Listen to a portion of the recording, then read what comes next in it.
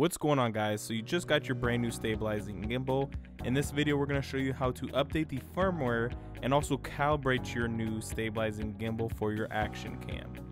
First step you're going to need to do is actually visit our website and download the proper firmware for either your Windows or your Mac computer.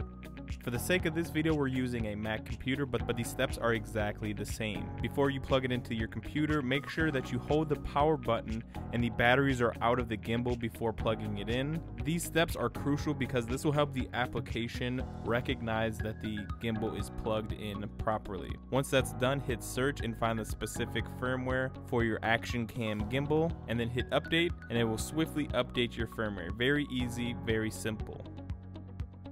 Now, calibrating your gimbal as well is very easy. Make sure that you hit the calibration button while your gimbal is in this position. This will ensure that the gimbal is properly calibrated. Continue to hold the gimbal in this position while rechecking the gimbal, and once all of the numbers are green, your gimbal is all set to go. If you have any further questions, feel free to visit our website or email us down below.